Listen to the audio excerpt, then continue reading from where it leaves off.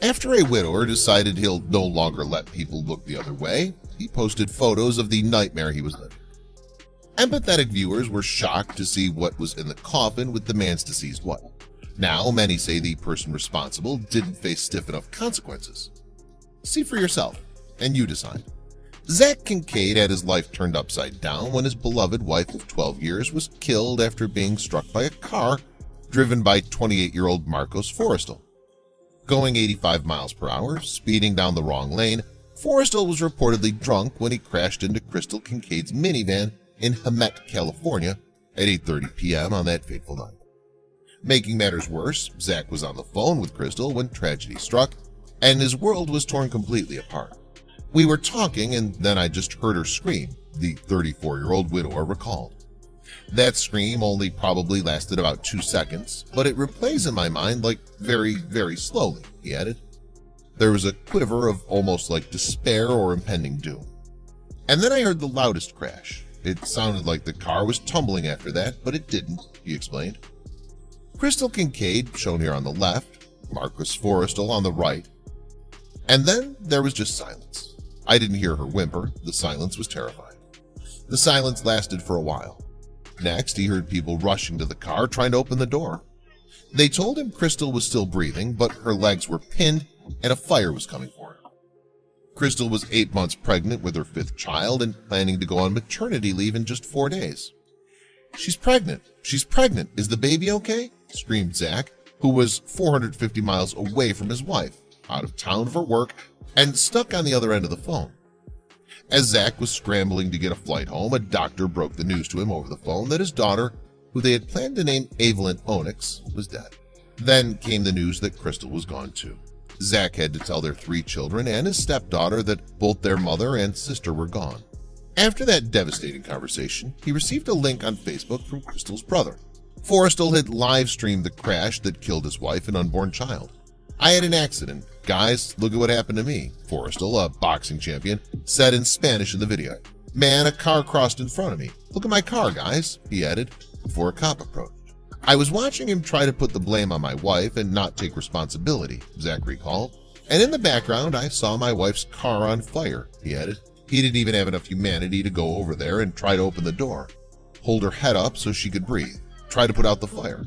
Because of this man's actions, the now widower was left planning a funeral for 2, images of which would later go viral when the grieving husband and father posted them on Facebook after deciding the photos needed to be seen.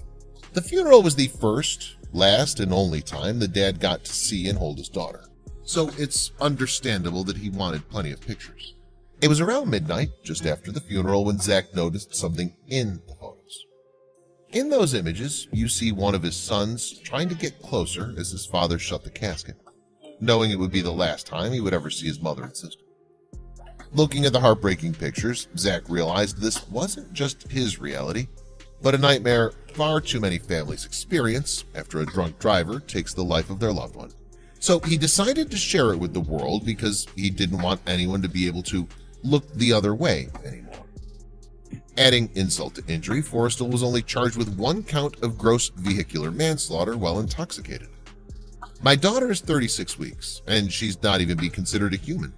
So 1 count," the devastated dad explained. Zach was even more enraged to learn that Forestal will only face a maximum of 10 years in prison for Krystil's death, if he's even convicted. "They say that it's because of lack of intent, and I find that really funny, that word intent," Zach vented to Daily Mail. "The guy's driving like a maniac in the wrong lane and hit my wife on the other side of it head on. He didn't try to brake, he didn't try to swerve, he just hit her," he continued. He wasn't just drunk, he was driving extremely reckless. To say there was no intent, "I know this, his intent wasn't good," he furthered. "I just have this gut feeling that he's going to be out drinking and partying, feeling sorry for himself in no time. And that's just not acceptable. It's disgusting."